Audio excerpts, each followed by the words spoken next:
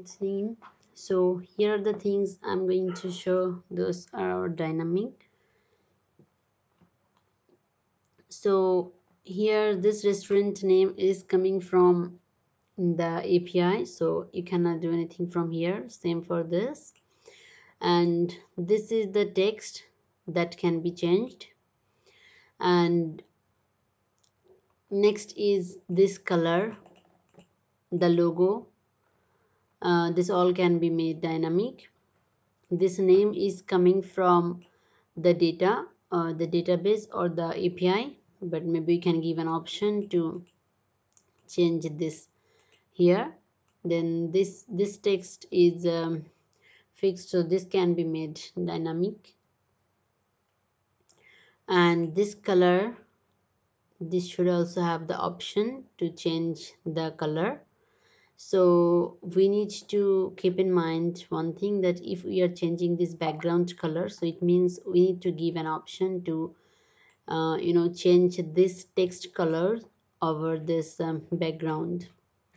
And then this section is fully coming from the database, so maybe we cannot do anything here, but maybe we can give an option to either have these things with any reservation, with any email template or not.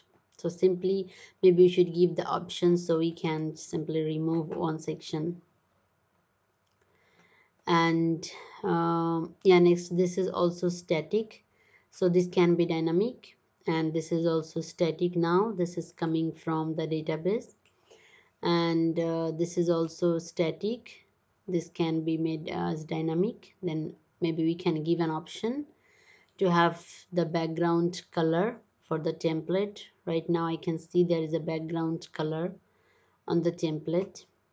And this right here, this all are right now is not, they are not dynamic, so we are already giving the options to change the restaurant basic information. We can show this information from here, and maybe we can give them the option to change this section here.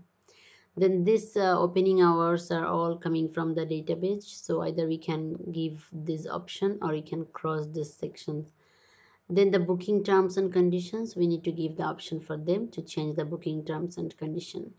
So we have almost similar template for the reservation cancellation as well. So I believe that only this explanation will be enough to make the necessary changes there. Let me know for any question.